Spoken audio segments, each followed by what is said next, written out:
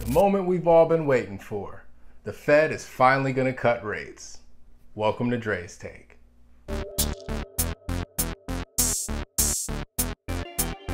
Hey folks, by the time you watch this, the Feds will probably already have announced their decision on the rate cut, and we'll know whether or not they cut them by 0.25% or 0.5%.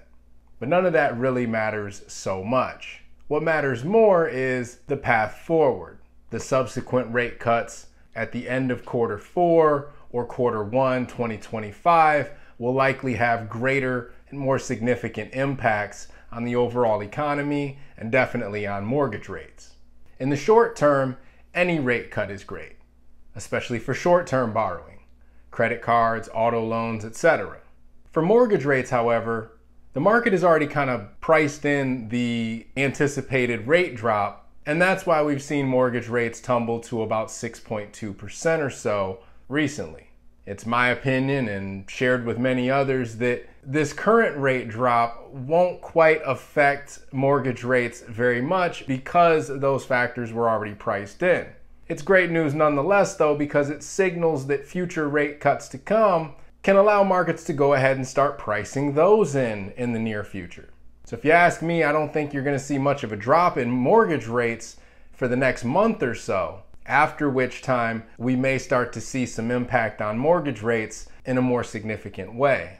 Definitely come first quarter next year or second quarter next year, it's my belief we'll probably be in the mid to low fives. That's incredible news considering that just a few months ago, 7.5% or 8% was the norm, and it felt like we'd never come down. For would-be home buyers, the difference between then and now on the median priced home is about a savings of $500 a month or so.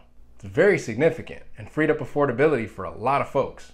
It's also believed that if rates come down under 6%, it'll free up a lot of the lock-in effect, and would-be sellers who have been waiting out the rates for fear of trading out their low interest rate mortgage for a higher interest rate mortgage may start to come off the benches.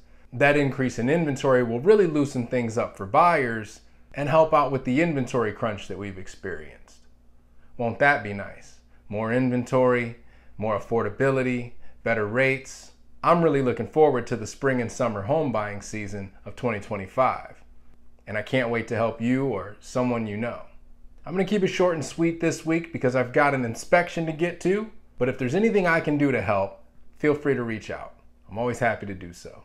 And until next week, that's Dre's Take. All right, y'all. Take care.